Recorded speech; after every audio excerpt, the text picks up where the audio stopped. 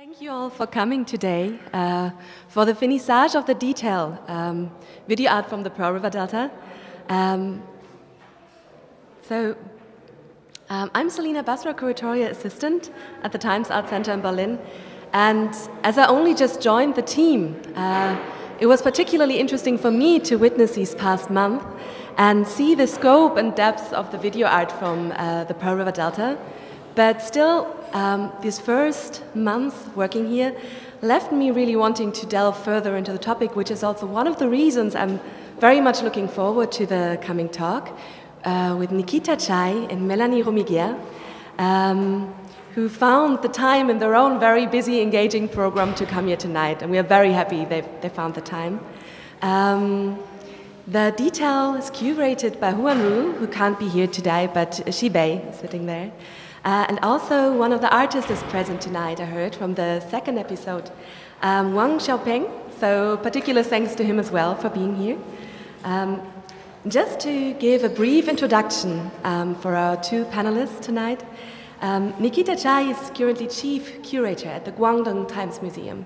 And her recent curatorial research and practice have focused on alternative modernities and trajectories between China and the Global South.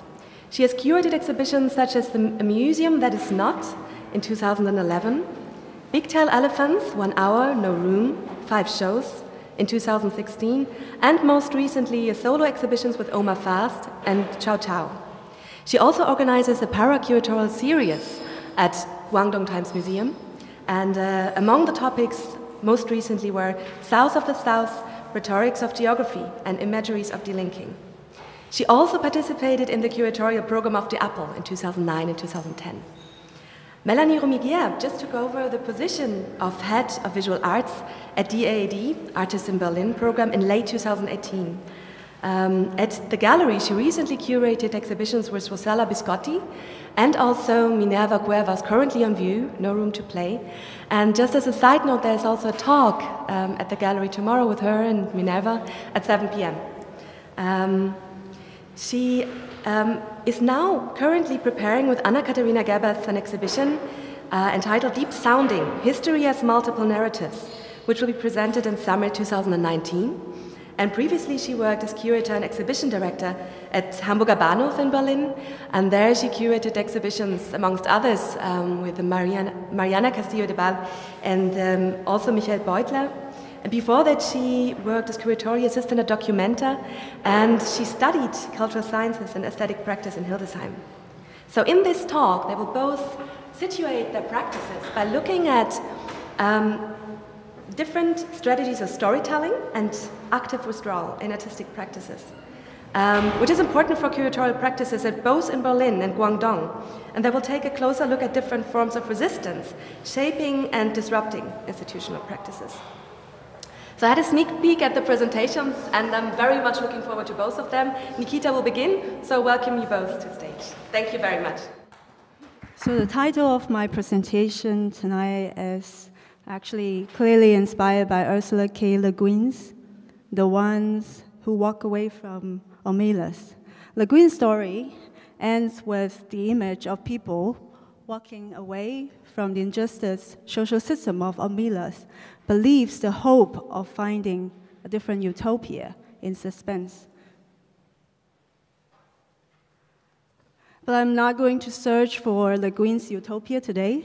Instead, I'm going to tell the myth of the Pitch Colony, which was a fable written by Tao Yuanming in the 5th century about a chance encounter with a utopia where the people live an ideal existence in harmony with nature, unaware of the outside world for centuries. Tao Yuanming was a poet, lived in the 6th dynasty period, which was a period of instability and turmoil. Unlike other Chinese literati of his time, Tao decided to withdraw from civil service and spent most of his time in reclusion, living in a small house in the countryside. Indulged in the spirit of political retreat, Tao wrote the story of a fisherman discover a grotto at the end of a river in the forest. And the story reads, After a dozen steps, it opened into a flood of light. He saw before his eyes a wide, level valley with houses and fields and farms. There are bamboos and mulberries. Farmers were working, and dogs and chickens were running about. The dresses of the men and women were like those of the outside world, and the old men and children appeared very happy and contented. They were greatly astonished to see the fisherman and asked him where he had come from. The fisherman told them and was invited to their homes, where wine was served and chicken was killed for dinner to entertain him. The villagers, hearing of his coming, all came to see him and to talk. They said that their ancestors had come here as refugees to escape from the tyranny of Qin Shi Huang, who is the builder of Great Wall, some 600 years ago, and they had never left it. They were thus completely cut out from the world and asked what was the ruling dynasty now.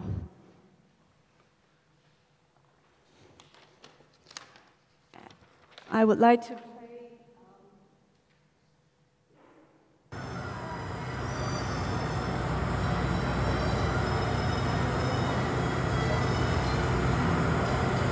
So after the fishermen returned to the outside world and tried to relocate the village with a local authority, the god of heaven is nowhere to be found. Yet this fisherman of Taoyuanming reminds me of Zhou Tao, whose short film, South Stone, was shown in the second episode of the Detail recently in Times Art Center Berlin. Zhou Tao talks about the fishermen appear in the worldly cave in this video clips as pioneers of the conflictual landscapes who cohabit with the industrial residues and take agencies in creating their own recreational activities at the end of the world. Zhou Tao often compares its aesthetic of cinematography with the aesthetics of Liu Bai, which means living blank, in Yuan Dynasty literary painting, while he is fully aware that the literary spiritual conception of escapism has lost its currency. He believes that human agency can be exercised by preserving the internal poetic space.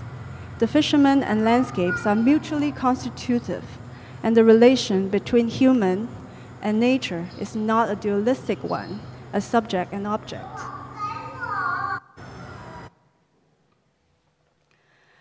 Nature has been a key concept in Chinese philosophy, especially the nature celebrated in mountain and water paintings in Yuan Dynasty. These landscapes are already abstract inventions, bearing the literary subjective construction informed by the cultural political milieu. Such idyllic critique of urbanization and commodification can also be found in contemporary artists' representation of landscape as landscape without nature, where they intend to undo the binary between nature and culture with mediation of allegories and imagery. This is an image of 2008, shot from the angle of a tenant farmer's family living on the fields across Times Museum. I think we have shown this image at the opening talk by Han Ru. This is a later image from 2011. It is a work by artist Rosana Perez Mendes, and it was displayed in the East Wing Gallery of Times Museum. It is also my favorite image. The Spanish sentence projected upon the rapidly changing city landscape of Guangzhou perfectly illustrate institutional geographies and temporalities of Times Museum. In the exhibition catalog of Cities on the Move, which was curated by Ho Han Ru and Hans-Jurrit Albrecht in 1997, they expanded the studies of the Po River Delta brought forward by Ram Koolhaas in Grey Leap Forward, and claim that such spectacle transformations are also a process of renegotiation between the established social structure and influences of foreign, especially Western, models of social structure, values, and ways of living. They compare the hybridity, speed, and dystopia aspect of Asian modernization with Western model and emphasize that these forming global cities unavoidably led to contradictions, contestations, chaos, and even violence.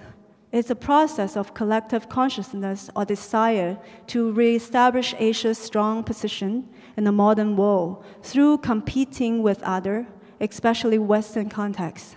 Confrontations and conflicts between the two camps became the driving force of Asian urban cultural life.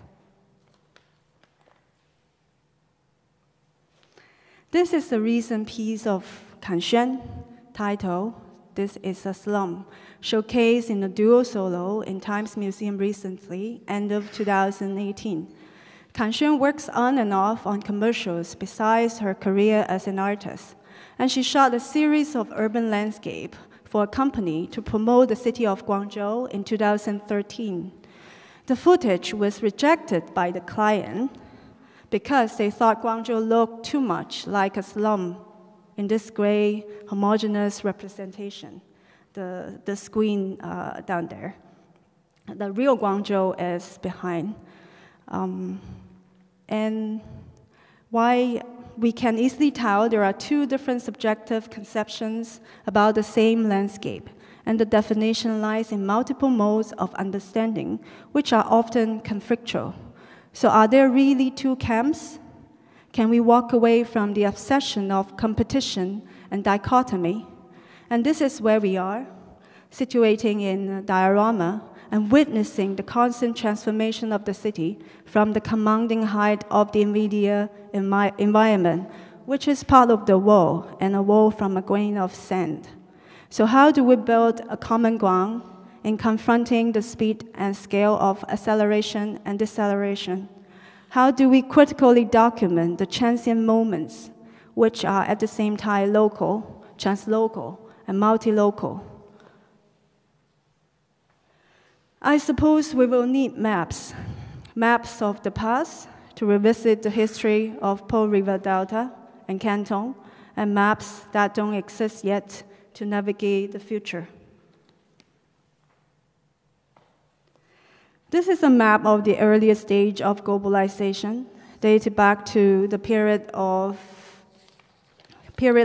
colonial trade, and that in this map, you can already see that Canton is actually on the top, very tiny there.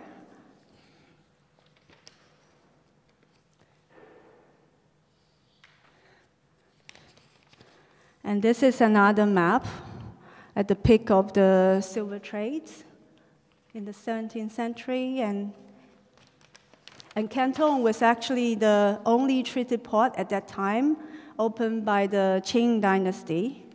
And also Canton was the only place that foreigners can live and work. So informed by such histories of, I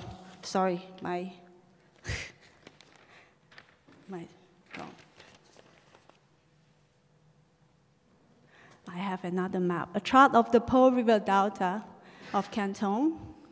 And actually from this map, you can see how from the Southern Sea, you can enter Canton. And Canton was also the battlefield of the two Opium Wars. I can continue telling you about stories of these maps, and also a lot of lost and invented identities across borders, such as the large number of Cantonese coolies after the two Opium War. And you can read from the image between 250,000 and 400,000 coolies left Chinese soil by ships, willingly or unwillingly, under a contract system to work in other countries in the 19th century. And a lot of them actually ended up in the Caribbean and also the west coast of the United States as gold mine workers and railway workers.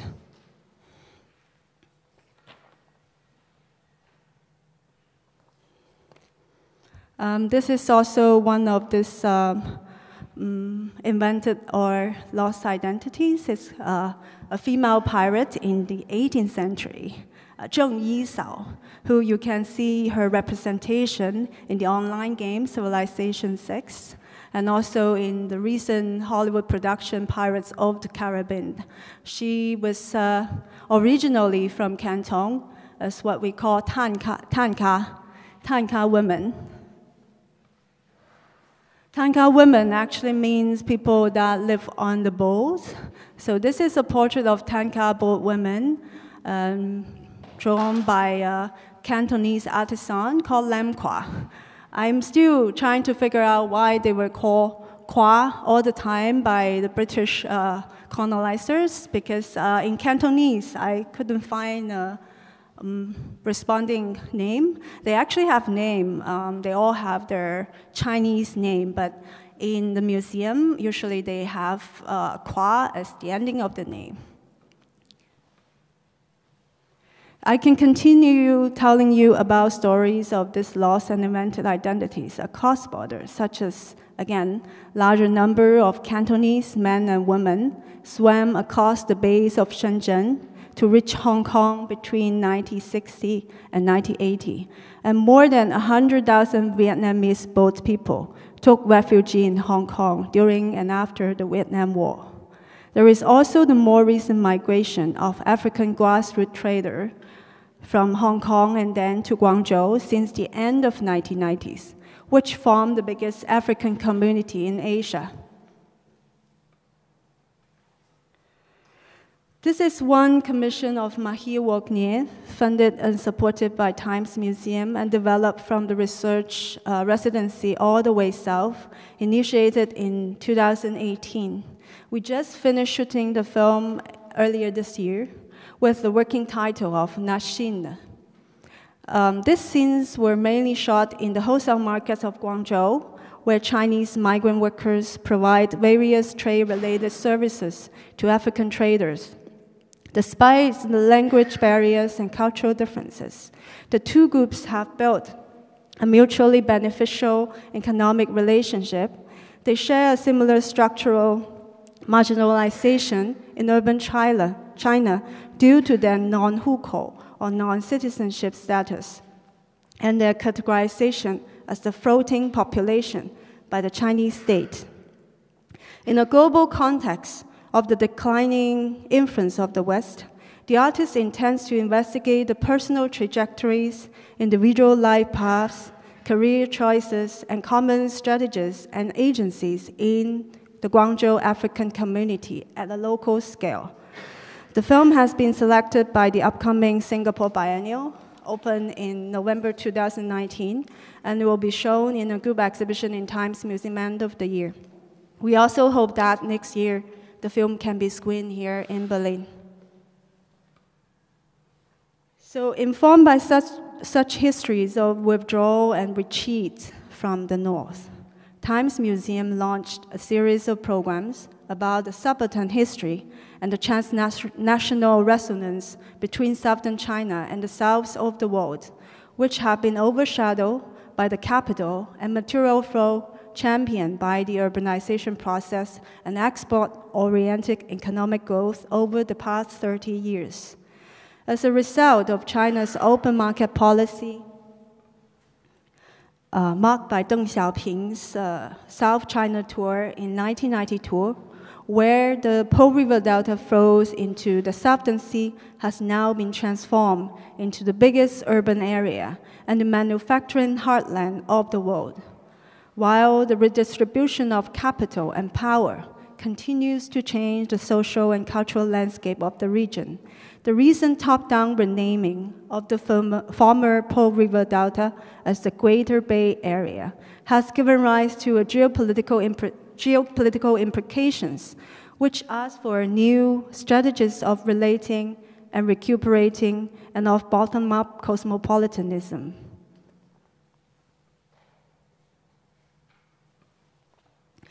Before I end today's presentation, I think we can take a break from the global maps and get a closer look at the woman protagonist created by artist Cao Fei.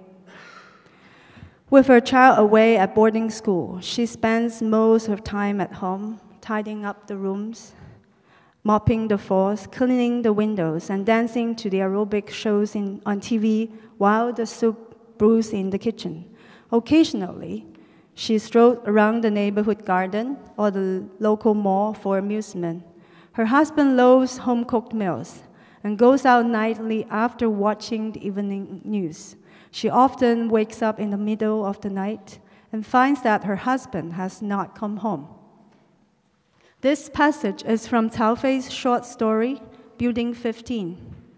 The story's protagonist is a housewife resigned to her endless domestic labor, punctuated by shopping rituals and soap operas. When Cao Fei was writing this short story, she was only 25 years old and had just graduated from the Guangzhou Art Academy. 10 years later, mid-career Cao Fei put a similar housewife in her well-exhibited film Haze and Fog, which was produced in 2013, and prompts the spiritual malaise accompanying China's rapid urbanization, in whose utopia she created stages for the workers that are bounded to the assembly lines of factory to perform their dreams as a theater of emancipation, which redefine the boundaries, separating dreams from reality and creatively intervene the usage of time and space.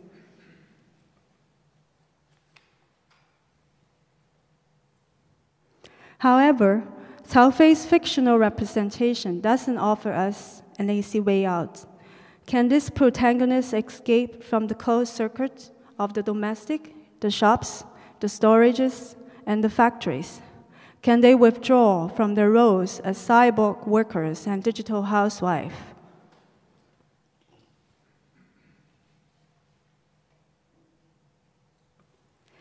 In the end, we have to ask, how far can the social experiments of an institution go? While you're watching this video of a small explosion for the demolishing of blocks of buildings across the streets of Times Museum, I want to read this paragraph from Le Guin's emblematic novel, The Ones Who Walk Away from Omelas. These people go out into the street and walk down the street alone. They keep walking and walk straight out of the city of Omelas. Through the beautiful gates, they keep walking across the farmlands of Omelas.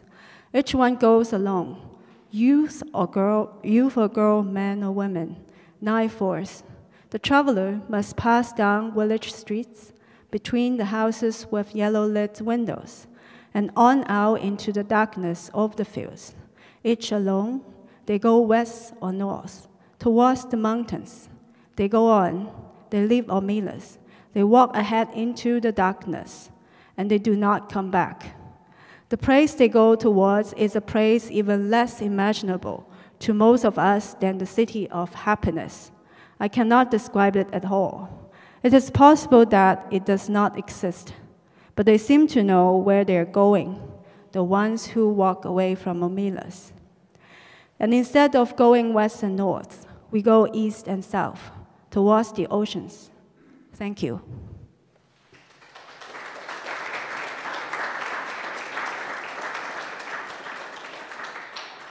So, good evening, everyone. Thank you for the invitation. I'm really happy to be here tonight. Thank you, Nikita, for this very rich and interesting presentation. I think we will have many things to talk about later. My name is Melanie Roumiguière. I'm, as already said, the head of the visual arts section at the Berliner Künstler Program, the Artists-in-Berlin Program. And I'm here today to talk about what this program is and means, and also to maybe kind of present a bit what we are concerned with now at the moment, because our curatorial team at this program, that is a multidisciplinary program, is kind of in a new constellation. So there's many general things we're talking about right now and also thinking about how this program can develop in the future. So I think I will also have a lot of questions that I will just pose tonight. And I would like to start, though, with I tried to do a very short introduction of what the program is. I mean, I suppose most of you also know this residency program. And it's also interesting to know, maybe, that I think 3 of the artists that are in this show now also are former residents of the Artists-in-Berlin Program, Zhou Tao, Jalal Tawfiq, and Alora and Kalsadia. So, for me, it's very important to talk about a bit about the history, because, as our title kind of implies, we were thinking about forms of resistance. And I think that talking about history and also rethinking history and putting it into discussion from a very also critical perspective can be a very interesting form of resistance as institutional agency, but also resistance for an artistic practice. So this residency program started a long time ago, 1963 actually, initiated by the Ford Foundation as formerly called Artists in Residence Program. And I'm quoting now Hans-Dietrich Genscher, Minister of Foreign Affairs, 1975, when he said that it was formed or initiated to do something against the threatening cultural isolation of the city of West Berlin, introducing versatile, significant ideas and forms of cultural expression on an international level. For me, it's important to point that out and also to really start with the beginning, because I think now that I'm in this position for almost 6 months, I have met so many people who I felt did not really know about the origins of this program. And it's very important to say that it really is and can, and I think also should be kind of perceived, or at least it should be kept in mind, that this program is a Cold War child. It is something that kind of emerged from a political situation in a very, as we all know, conflictive context of West Berlin in the 60s. From 1965, the program continued as Berliner Künstlerprogramm under the responsibility of the DAAD, the German Academic Exchange Service, funded by the German Foreign Ministry and also the City of Berlin, which is still the case. In 1975, after the first 10 years, the program was running under the umbrella of the DAAD. Peter Nestler, the director of the Artists-in-Berlin Program, stated retrospectively that the program was meant to relieve the handicap of West Berlin's diverse political and geographical disadvantages. West Berlin's cultural performance was eventually depending from its outside world contacts. And this already, I think, is kind of an interesting tension of what you were also talking about just now, Nikita. And yeah, so for me it was kind of important to lay this kind of ground for this presentation, and also starting with this image showing Alan Kelbro and René Bloch during the happening Withdrawal at Köthener Straße in Kreuzberg. This was kind of an empty slot very close to the Berlin Wall at that time. So I will try, following to the images of this presentation, to map, and maybe we can also talk about this later, the program itself as kind of an index for the political landscape on a global level. Since its funding, maybe until today, but in its initiation, clearly we viewed from a very Western and Eurocentric perspective, especially until the end of the Cold War and the period of geopolitical reorganization after the ending of the Cold War. And of course, that was a very important moment where new topics and new questions also confronted the agency of this program. Because if you look at the invited artists,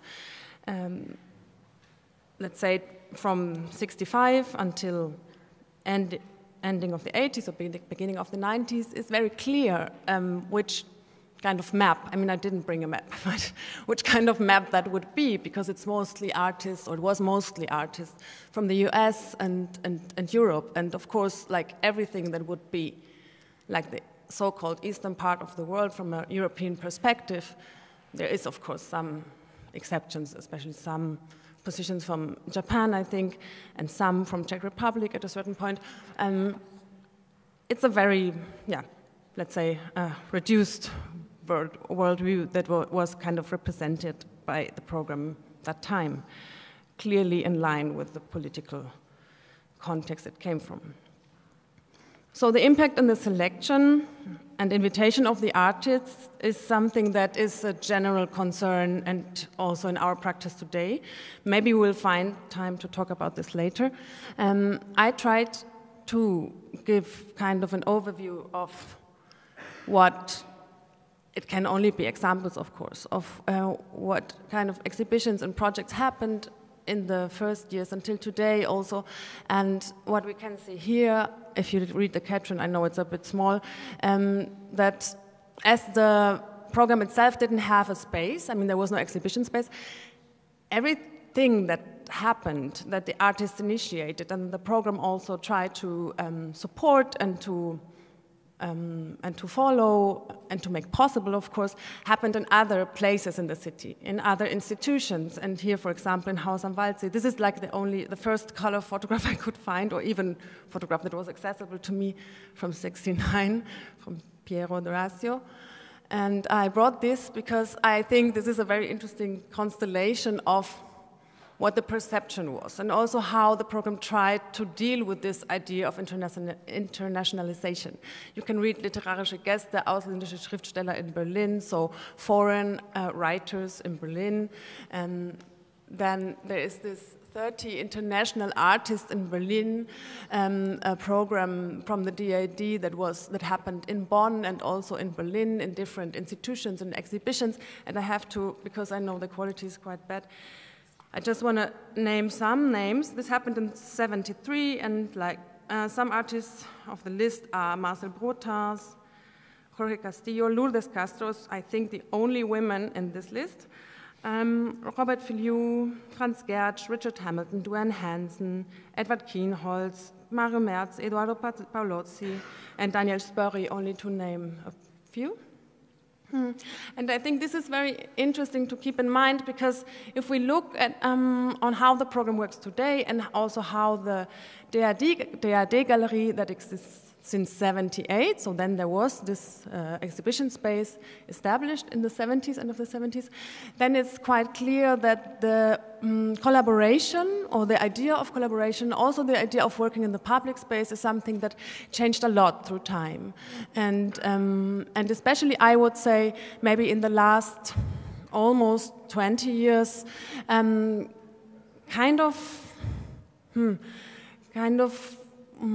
got more and more hermetic, in the sense of that there was a very strong concentration of what the agency would be of the program in their own spaces, in their own context.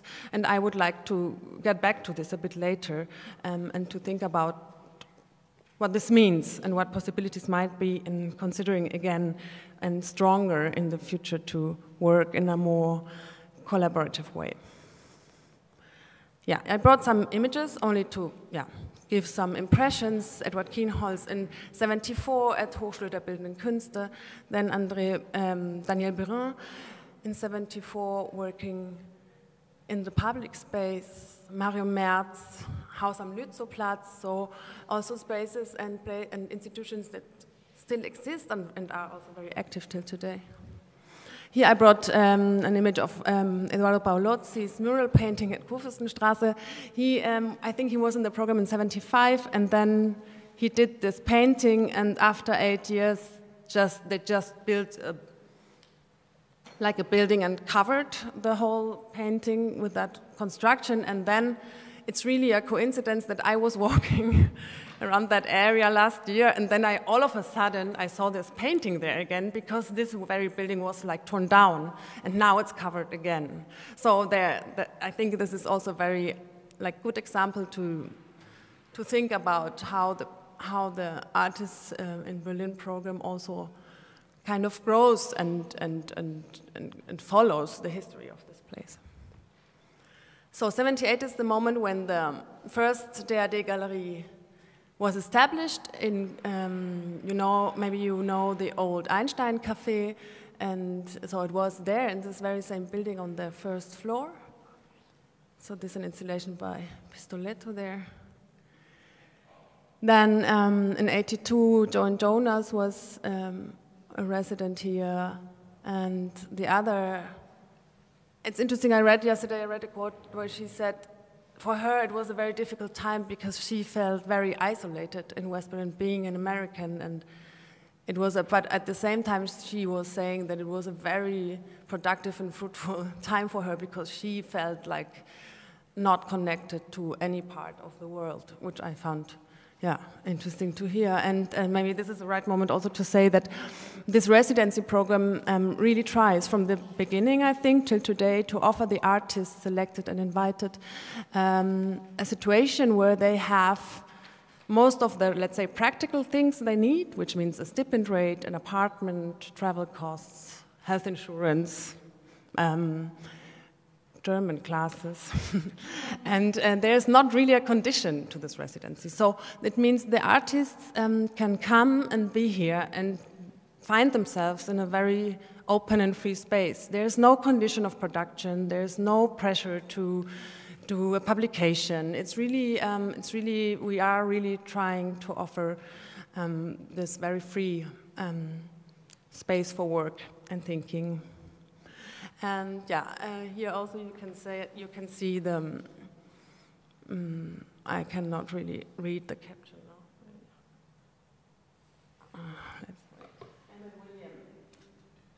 Emmett Williams organized this performance called the Counting Song, and if you read the names that are listed there under the number 83, then you can see that a lot of also Fluxus artists found themselves together in the context of this program, and that had really an impact on which artists met and how they continued also working together. And so this was one of the things that were staged. It's also important to say, and it's still a very important topic for the program itself, that also working not only with the resident artists, but creating situations on a long term to create a network and also to care about this network and to initiate projects also long time after the artists were part of the program was something that was a very important part and still is of the program itself. So this is such a case also. Then here was another such situations where different artists who were part of the residency program earlier found together for kind of a festival for installation and performances in also different spots of the city. For example, the Galerie im Körnerpark was a venue that was used a lot. But as I said, also a lot of other spaces in the city. Yeah, this image is I think this is in the DAAD gallery. Here we have Ilya Kabakov, and I think, here with 89, it's, as I already said, a moment where the kind of landscape of the artists being invited and even having access to this program changed, and Ilya Kabakov was, I think, the first artist coming from Soviet Union to the program. Here we have another example of Karl Andres' exhibition. This is also in Neukölln in Galerie im Körnerpark. Okay, and then in the city, in the 90s, this was, Aisha Akman, as far as I could find out, she was really one of the first today well-known female artists who was invited. So 91, Nan Golden, 92, Marina Abramovic, in 93, Aisha Akman, and before that, Dorothea Janone in 76, and Bridget Riley in 71. Lourdes Castro, I already mentioned in 78. So this is kind of really something that was, I would say, even until the end of the 90s or beginning of 2000, something that it's really interesting to see and think about. Damien Hirst, Matt Malikan, here another example also for institutional collaborations in the past. There were several artists who were part of the DAAD program and had exhibitions at also bigger institutions, especially also Neue Nationalgalerie, I think later also at Hamburger Bahnhof. Here again, in the gallery.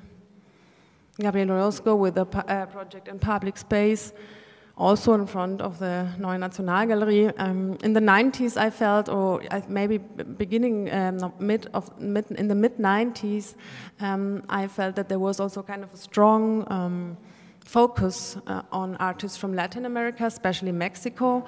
In the 70s, there was also a moment where, of course, due to the political situations in many Latin American countries, artists from Brazil and Argentina also were coming to the program. That kind of sticks out if you look at the list. Here we have, it's not installation views, but let's say images documenting the process of creating a wall drawing by Jimmy Durham in '98 at the DAAD Gallery. And this is a project Tacita Dean developed in 2001 while she was here. And talking about Jimmy Durham and Tacita Dean also gives the opportunity to think about the fact that there was a time where, and that was also especially 90s and beginning of 2000s, I think, where many artists who were coming to Berlin with the program also decided to stay here and are here until today, not all of them, but many. And this is a thing that really radically changed in the last years. And I think there's different reasons for that, but I think that also gives us new tasks to talk about and think about what we want and how we can keep the residency program that is so famous and so important to Berlin, as many people know and also think and address, and it's also right, but we really have now the responsibility to think about how do we continue, how do we deal with this situation that actually it's not anymore possible also for so many artists to stay here. And also the art system and art world changed so much, especially since end of the 90s and beginning of 2000s in relation to what the city is, that I think we have new strategies to think about. Dolores-Cini, Juan Maidagan from Argentina, they also live here since then, still. Mona Hatoum in 2008, she was in the program before, but she did this exhibition in 2008, I think for a while, and maybe still she was also here. Pavel Breiler also had an exhibition at Neue Nationalgalerie in 2007. Then Georgia Diakbo at the DAAD Gallery in 2007 too. Arthur Smiejewski, Democracies. And I think, now I kind of missed that fact, that from 2005 on, the DAAD Gallery was not anymore at Kurfürstenstraße, but moved to a new space in Zimmerstraße by then. And there, the gallery was there until 2017, and in early 2017, the third venue of the DAAD Gallery opened in Oranienstraße, where it's now, and we hope that it will stay there for a while. So there is also kind of a flux thinking about movement in the city and also how these political changes had an impact also on kind of a mapping and perceiving the city and living the city also. Ian White with his performance Democracy in 2010. Then Abraham Cruz Villegas in 2011 with a performance outside in Preußen Park.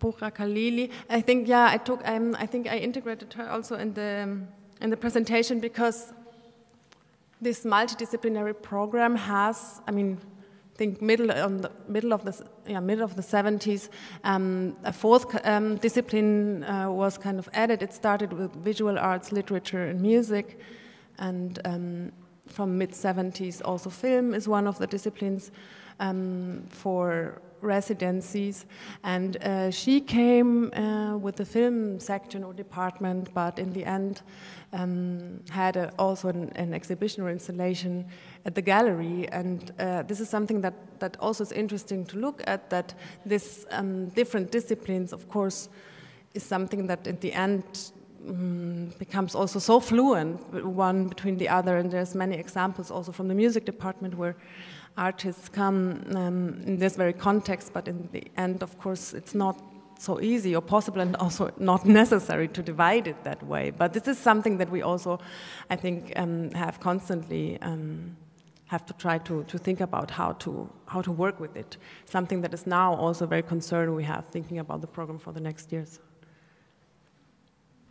Shilaka 2014, Savannah Spong with a performance at the DBB Forum. And then this group exhibition, Apartment and Farmland. I also integrated this in the presentation because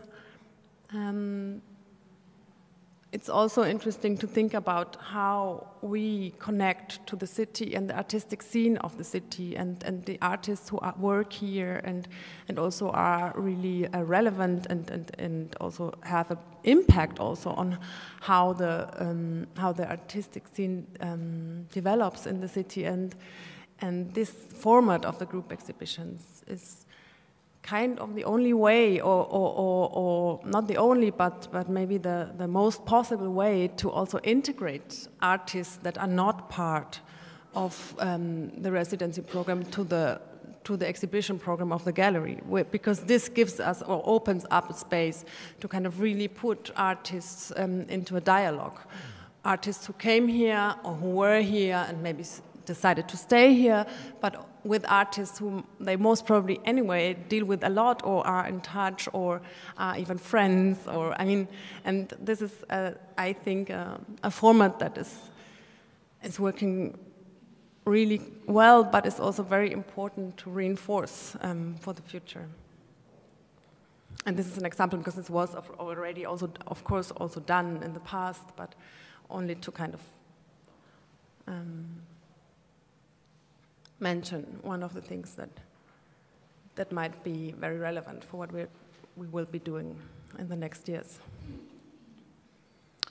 So one came last year, and then I think I finish here for now with this kind of historical overview, with two images of two installations of the same artist, Minera Cuevas. She was here in the program in 2004 and had an exhibition at DAAD Gallery, and last year I reinvited her to come again 15 years later to Berlin for a couple of months, and when I asked her, when I invited her, she asked me, yeah, but what do you want me to do? And I was like, no, you don't need to do anything. You can just come and see what you think you would maybe like to think about, or what could maybe be of interest for future projects of yours. And then shortly after she arrived, she was super sure. She was like, no, I see. I saw so many changes, and at the same time so many things that did not really change but just got worse or got kind of more intense. Like I really want to work with the city and the people living here, and I want to do something and present it again.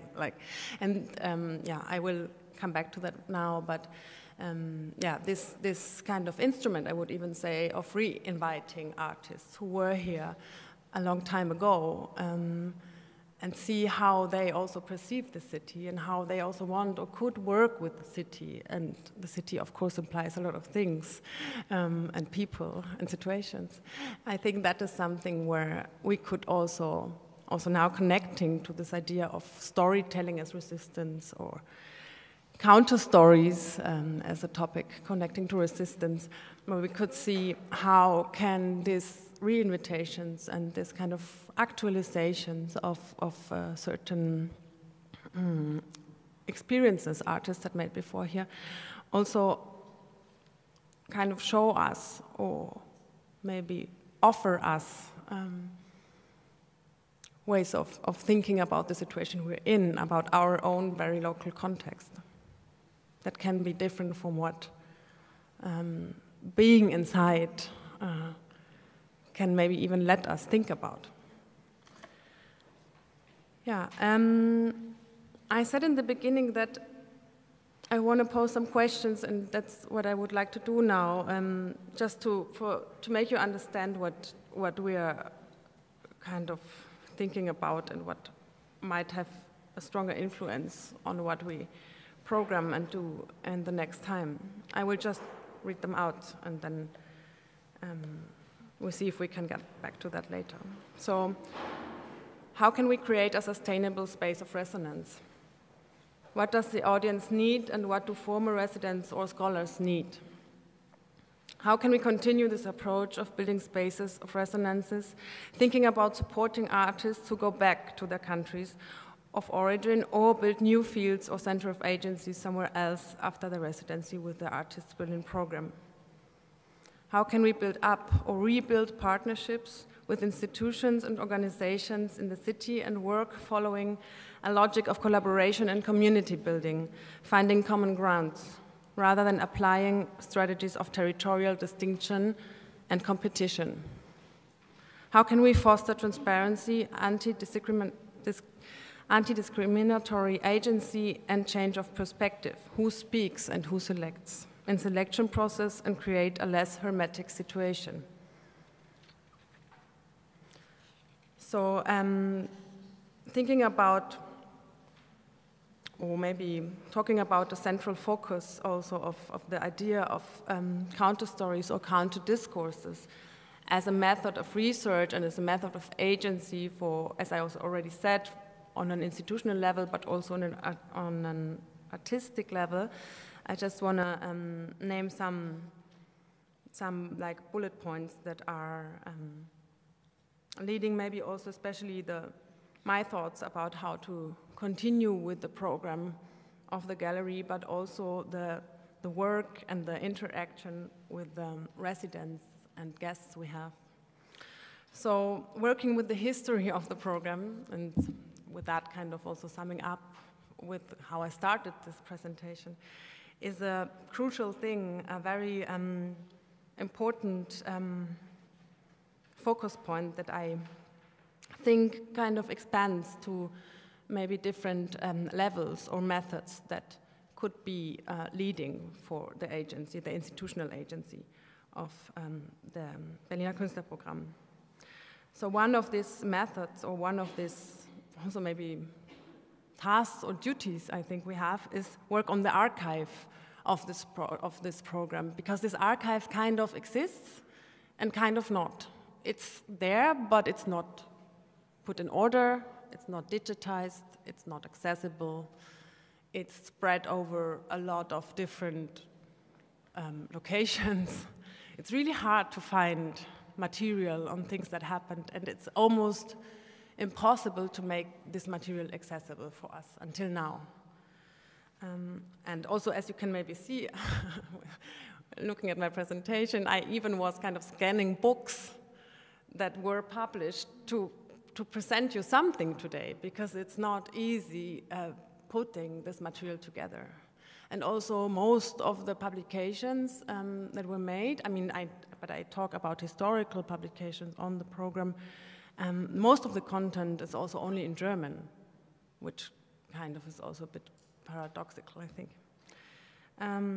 So the work on the archive and the idea that working on this archive can open up histories and make material accessible that can be a very important tool for a critical rethinking or revisiting history and also art history, because especially if you were trained in a German context as an art historian, or as I did as a Kulturwissenschaftlerin, I don't know exactly the term now how to describe that.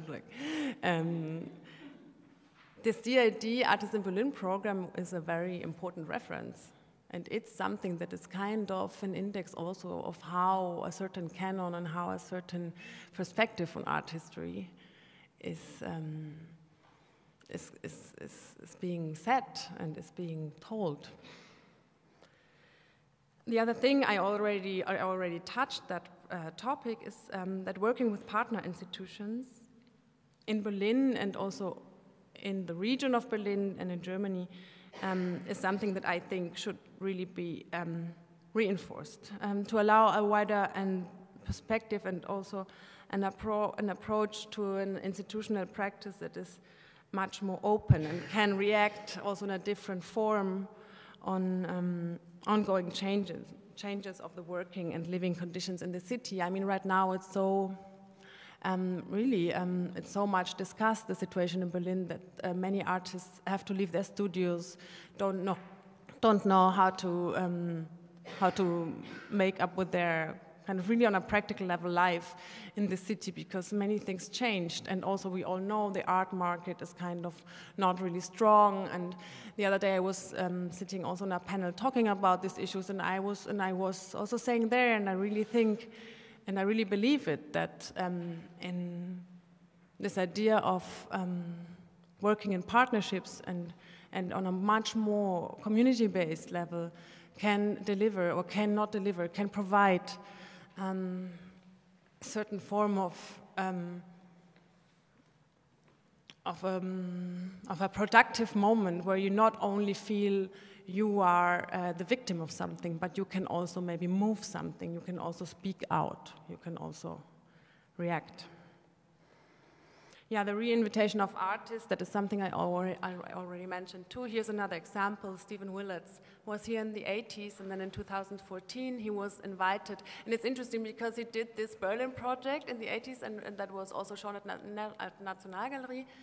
And then, as far as I remember, that exhibition also at the DAAD Gallery, he kind of actualized that same project. As he kind of looked at it through a filter, through a contemporary filter, through that very moment where he came back and found and analyzed maybe the same moments or the same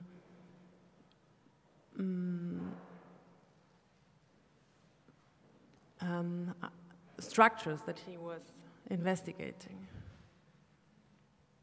So, and this is the last point before I close. This is another of these levels or methods that I think are very much connected to working with the program, with the archive, and the history of the Berliner Künstlerprogramm, that there are a lot of blind spots, of course. I mean, when we think about how we communicate ourselves about the program, it's mostly always the same names that are named, like the same famous people. As I also did, I was reading out the names from this event in '73, the 30 international artists, and I mentioned the ones where I know mostly for sure that everyone here kind of knows who I'm talking about. But of course there were many people part of this who kind of are not really drawn attention to. And then I found this project from '82, Künstler aus Lateinamerika, so artists from Latin America, and here we have also a map where I don't know why yet, because I'm in the middle of this research, but I thought it could be interesting for today to show it to you or to share it somehow, that this exhibition happened. So, and it's a list of really a lot of artists, as you can see, and here they were like divided, so Latin America was divided between 1, 2, 3, 4, 5, 6, 7, 8, 9, 10 countries, and then you can see from which country artists were invited, or maybe not even the artists, but works were shown. I don't know how this happened, and I don't know why. I will find out, but I know that kind of no one knows about this, and it's not really, I mean, it's really, really difficult to find something about this exhibition project, and it really sticks out so crazy when if you look at what happened during that time, and all of a sudden this exhibition appears. And here, this is different contributions in the catalog that I scanned to show them to you, because on the left side, it's really interesting what we see there. It's an installation at the DAAD Gallery of the Museum in Exile. The Museum in Exile, I don't know if you're familiar with it, I just want to say some words, is the museum or a project that happened because the Museo de la Solidaridad Salvador Allende in Chile had to kind of leave, had to kind of run, let's say, after the military coup in Chile in '73, and this museum in exile was established. So the museum was traveling through different parts of the world, and other institutions were hosting the museum, and ideally artists would donate works to the museum so the collection could keep on growing. Yeah. And the only institution in Germany hosting this museum in exile was the DAAD Gallery, but no German artist donated a work, so this is another research I'm involved in, but something that I for sure would like to talk about, and I am sure that there's much more projects like this to be addressed in the future also. And with that, I hope that we find a way to also relate to this from today's perspective and think about how we can also resist to this history and this historiography also we are kind of very used to address and used to repeat and used to follow. Yeah. So I know I'm over time, so I won't say much more, only that this exhibition, which is coming up in June, Deep Sounding History as Multiple Narratives, is also kind of a next step for us to address some of the things I said during this presentation. The list of artists you can see again is kind of a constellation of artists who were in the program or are, and artists who are not. Most of them in Berlin, but not necessarily. And I'm curating this exhibition together with Anna-Katharina Gebers. And maybe only as a side note, we planned this exhibition already for the Hamburger Bahnhof, because we were working there together, and then I left, and then we said, okay, we see, and then we realized that on this artist list, many or even most of the artists were former DAAD residents. And that made us feel that it's good maybe to kind of keep working on it and presenting it now at DAAD Gallery in summer. And I hope that we also will be able to read this as kind of a form of resistance to certain ways of historizing we are used to deal with. Yeah, so thank you.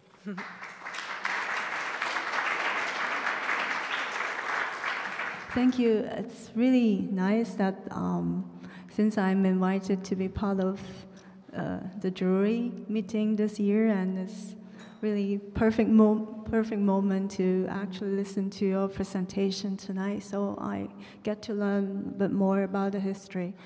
But I have maybe the first question, like after both of our presentation, is the different kinds of temporalities that are kind of manifested in our program in terms of the duration of the residency, like 1 year, and usually the kind of residency we can accommodate in Times Museum is less than 2 months.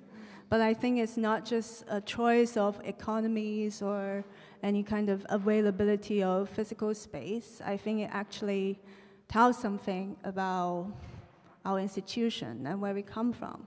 And my question will be like, maybe what is this, like for a 1 year residency, you also mentioned like Berlin, because Berlin is the hub of also international artists and intellectuals, and then in the 2000, that people will come and stay, and now it's becoming more and more impossible, and also because of gentrification and more expensive to live in Berlin. So what does 1 year residency actually mean in terms of the kind of resources and support an institution can offer? And maybe from my perspective, it's also, I'm wondering what can we offer if we decide to host an artist for a year in our context. So yeah, that's what I would like to. Yeah, well, I mean, first, I have never been to Guangzhou, so I don't know the place, but I'm quite sure to say that I think it doesn't matter if it's there or here. I think giving an artist a free space of 1 year to work and live without having concerns of labor work, without having concerns of, I mean, at that very moment of kind of selling or not selling, or, you know, like, I think that can be anywhere. And I think the fact that this program was built up in West Berlin in the 60s, where, as I said, an artist like Joan Jonas also wrote, for example, in '82, that she felt so isolated and she felt she cannot be in touch with kind of anyone at that time, also shows that maybe it does not necessarily depend or does not necessarily need to be happening in what you just called a hub. Of course, now that's also what I meant when I said it changed so much. Now it is like that, but it also has a lot of disadvantages, I think. And also, I mean, talking about the conditions or the non-conditions of the Artists in Berlin program, saying that there's one only condition, and that would be that the artists spend most of the time in Berlin.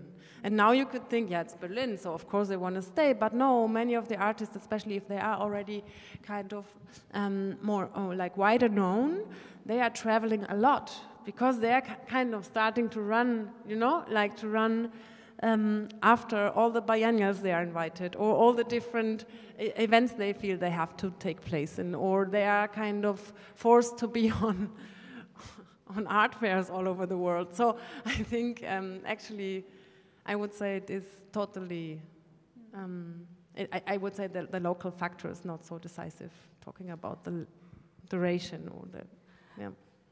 But it's also a lot of the artists you talked about today in the previous program of DAAD is also historical figures, like almost from my point of view, like so. But why are the archives so inaccessible? It's actually, I'm surprised to learn that, because it's such a prestige residency. That was also the third thing I learned, I think, when I came to Berlin in 2009. And in China is the norm, because a lot of artists actually work on maybe what we can call speculative archives or fictional archives, because the inaccessibility of archives in any institutions, and it's almost impossible to approach those materials. But yeah, maybe why in Berlin? Yeah, that's a good question, of course, and I cannot really answer it, because when I started at the Berliner Künstlerprogramm last year, I was also very surprised. I mean, preparing for the position and also beforehand trying to get information, I also, of course, realized, okay, like there is not so much information accessible to people. So I was like, okay, but maybe it's just like it's in kind of an archive, it's there, but you kind of have to maybe make, yeah, you know, like have a very kind of well-developed research schedule or something, so it is made accessible to you or something. But no, no, that's not the case, and I can only say that I think that, especially talking about the first 4 decades of this program, because in the last 10 years, the first let's say, steps were made to start thinking about an archive. But the first 4 decades especially, I would say, or maybe even a bit more, I think it was just not meant, or let's say the focus was not so strong on making this, the history of this program, an accessible good for a community, yeah? Or an accessible, let's say, archive to also maybe allow a deeper research about it. And I don't know why. I can only say that I think that was a fact. And of course, there might have been also questions of resource, of structure, of also priorities. I mean, working in institutions always are like that. It always is like that, also from my experience. You kind of set your goals and you kind of set your focus on things. And I'm super happy that now we are a team of 3 people who really like go the same line on this, you know. We all want this to happen, and it will be a very long process. I mean, we started now, like last year, to really write concepts and understand what it means for us, but it's really something that will take a long, long time. But it's on the agenda now, and I think that's something that is overdue, because there are other institutions, also comparable institutions like Künstlerhaus Bethanien.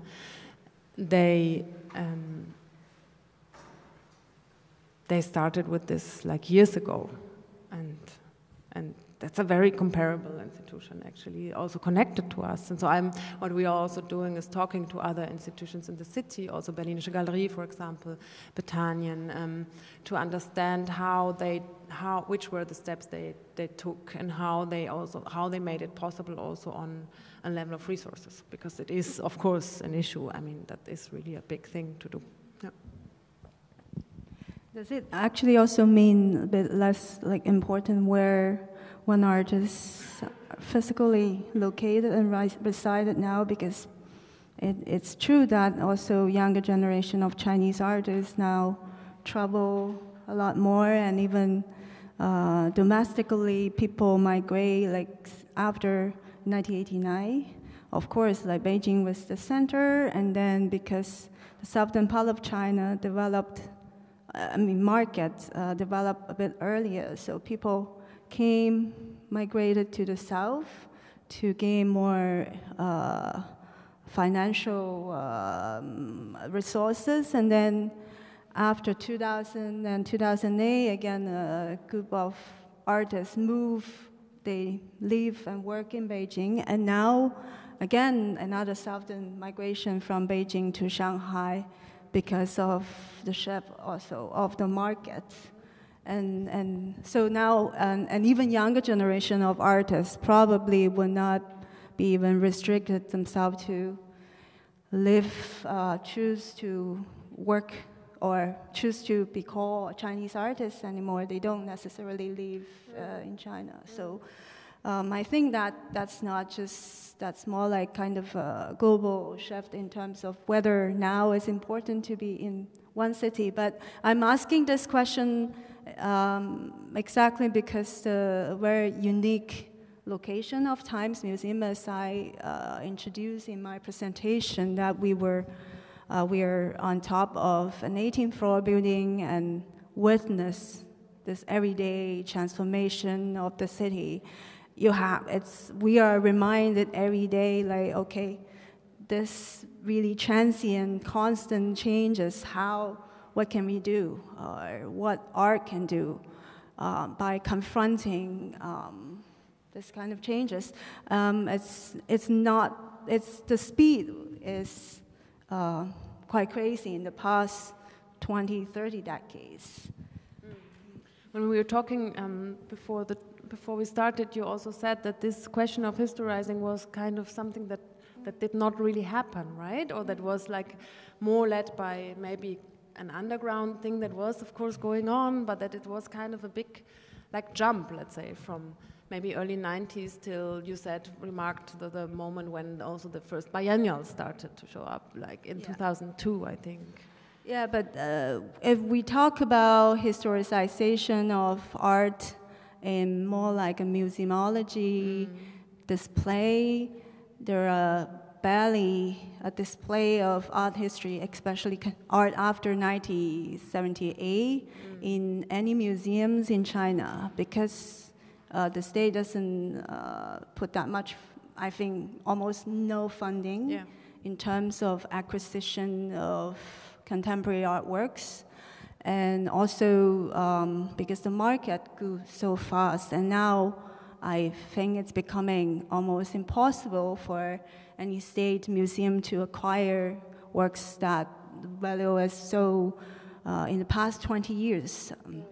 So now most of the works are in private collections. And what about the research? I mean, are people doing research on this? I mean, or is, you know, is there kind of then academic or scholar driven like need to work on this?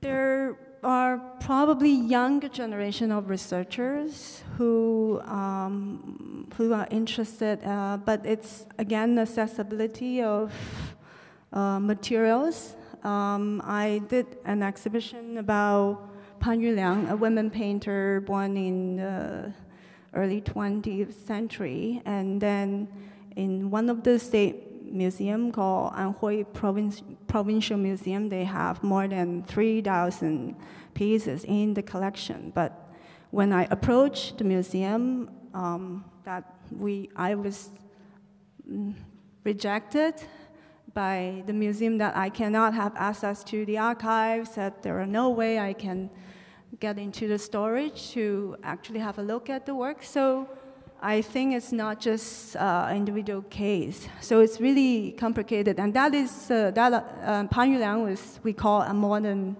well, for a modernist period. And for contemporary artists, if most of the works are in the private collections, I don't think much resources are put on research and archives or such. So I don't know how what might be called art history in a Western context can appear or will appear in a very different context. And so every time when people come to research on museum studies, I will usually put like questions or on the table like, okay, well, there are no such model of museums here, and yeah. And does that connect also? I mean, because I remember when we talked about today, what could be the topic of our conversation. You kind of wrote me about this, not idea, but this maybe fact of the importance or the significance of withdrawal also as an act of that could be read as an act of resistance. And how does that connect also to the fact that this kind of questions around history and about historiography are maybe questions that are not so present, or are maybe very difficult to really put into discussion, let's say. I edited a book a few years back with Biljana Ciric called Active Withdrawals, and I wrote an essay there. And actually, one case I want to maybe tell a story about. In a conference that I organized, and there was a presentation of Zheng Guogu. I think his work were also shown in detail. And he constructed a crazy building in his hometown Yangjiang, which is also a coastal city. And the building looked like an eccentric museum, which is actually his artist studio. And then a Western art historian sitting in the room stood up and asked, like, "Where's the art here? I don't see the art." So, and of course, Zheng Guogu is kind of famous for this very ambitious but also ambiguous project in his hometown. He bought like huge amount of land, built gardens, and dismantled it, plant trees, and then like he called like empire.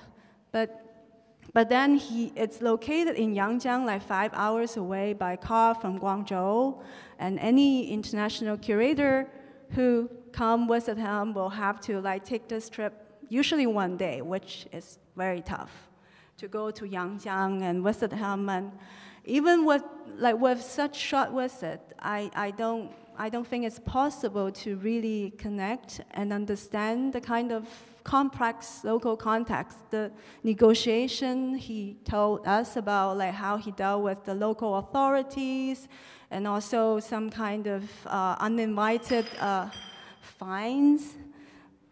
I think I remember it's like some satellite scan discovered he built this building which was not supposed to be there, and then some government official came, knocked at the door like, oh, this should not be here. So they also managed to, of course, pay some money, and all this kind of negotiation and at a local level that cannot be manifested. And also he's not taking what we call maybe a gesture or institutional critique.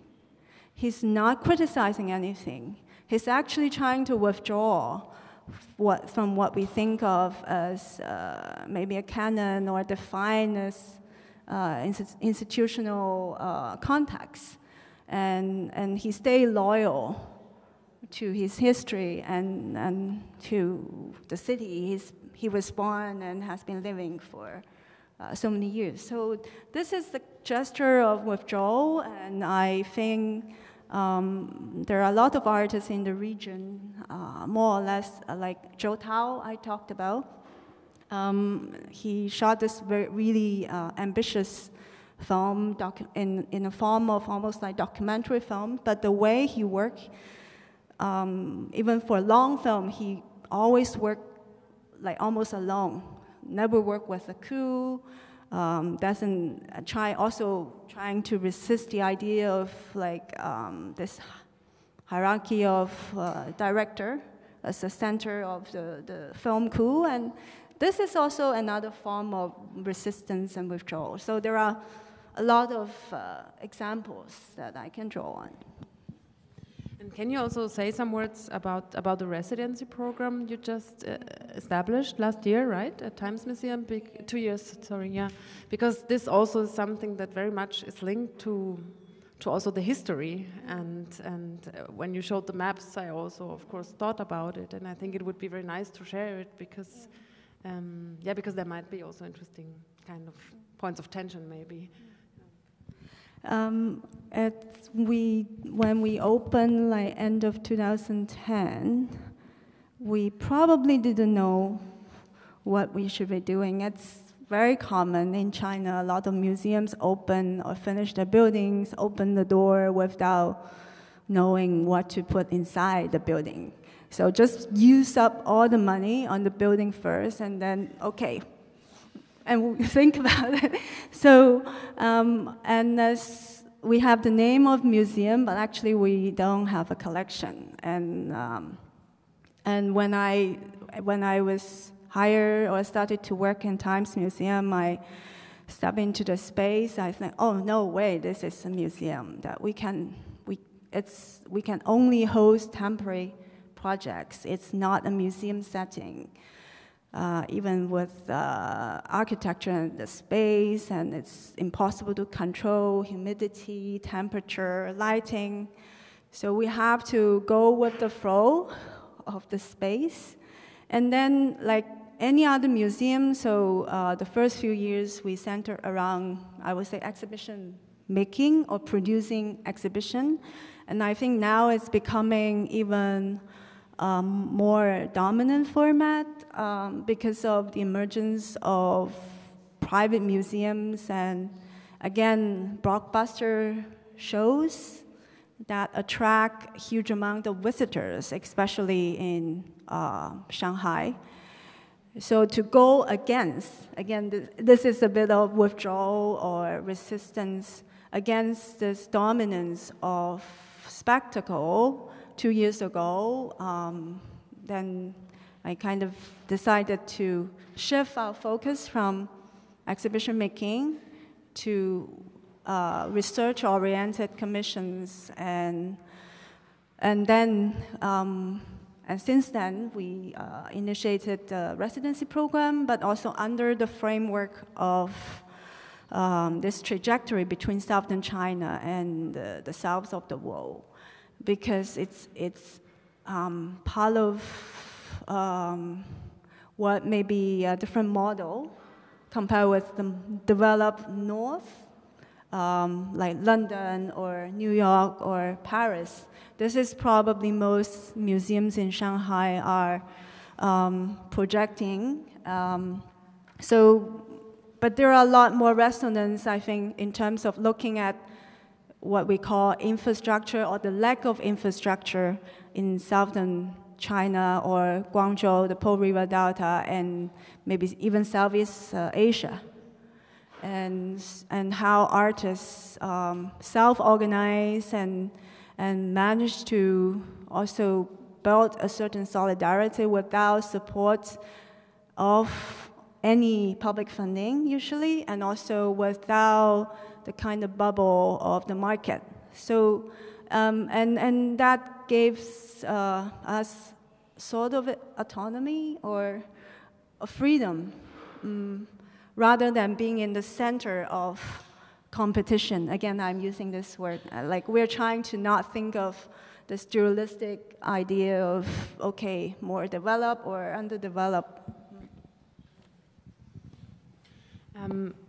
That kind of drives us away from this focus, but I really want to ask you, when you were talking about Xiao Fei, I felt like there's like a message somehow, and I wanted to ask you about the role of the female artist in also the agency of Times Museum, but also your curatorial work, because, well, I also tried to point out a bit how this aspect is documented within the Berliner Künstlerprogramm, but yeah, I would be very curious to know.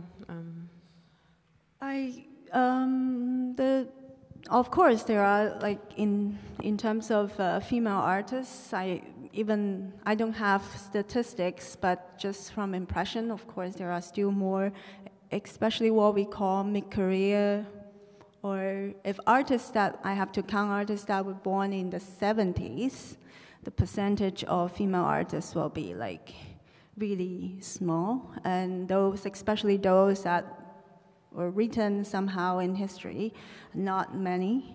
All the movements, and you can also go through the list of artists in most of the exhibition before 2000, there were barely, just a few women. And then I think after the boom, 2000 and 2008, and especially younger generation of artists coming out from our academy and have a more clear vision of, okay, they want to be professional artists. So there have been more female artists. But again, the barrier will be the marriage and maybe giving birth. And some commercial galleries also tend not to work much with female artists of a certain age because they're not sure whether they will be able to continue producing works after becoming a mother. But that also changed a lot because anything about China is so much about the speed, but the also scale of changes can happen in shorter time. So younger generation of artists, I would say born after 89, around 90s, even now by just observation, usually there are equal numbers of young artists when I participate in jury or award. And it's just more, the question is more like what can we do to support this artist to go further, because you cannot always stay young. You're not always young artists. What happened after being a young artist? And to kind of leap from young or emerging to mid-career, there needs to be a lot of institutional support, which is almost barely nothing at the moment, difficult for.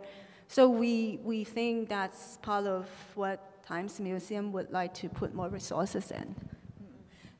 And now it's becoming more possible, and also if we work with younger generation of artists, that I think we absolutely put the gender into consideration. But if we work with older group of artists, that it will be really difficult to find equal number of male artists in one group show. Yes. So also here in this exhibition, right? Or how is the balance? Yes. Yeah. Yeah. But also here, like we invited artists from Hong Kong, and I think the situation and context will be a bit different.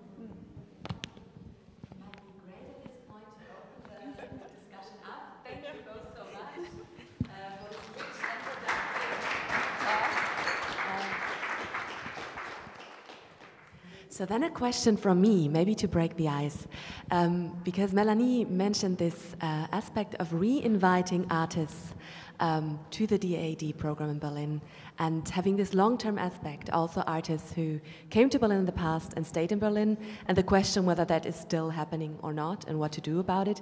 Is that something that interests you as well, Nikita, this long-term working together with artists? So for instance, if you invite artists for residencies, the aspect of exchange, that it becomes a recurring relationship. For us, it's more, it's long term, but not in the sense that the artist has to live or work in Guangzhou or for a year. It's more like we start some kind of conversation within the framework of either an exhibition or a residency, and then we tend to continue this conversation and maybe lead to a more developed idea, like what this artist might want to come back. So we want people to not come once and maybe come several times. And over the years that I think we have built such relationship, and people go and come back, it's actually a more beautiful gesture rather than you don't have to like bind together. Anything now from the crowd? So then, maybe just a brief note for the end. Now at 8, in a few minutes, the performance by Isaac Chung Wai will follow, part 2 of a performance that already happened here. And we hope that this is the beginning of many conversations between Berlin and the Pearl River Delta, as productive and rich as this one. And also want to very warmly invite you to our next exhibition opening, Kangchuan Racing Gravels, right before the gallery weekend on April 25th. So thank you very much, Nikita and Melanie, and thank you all for coming.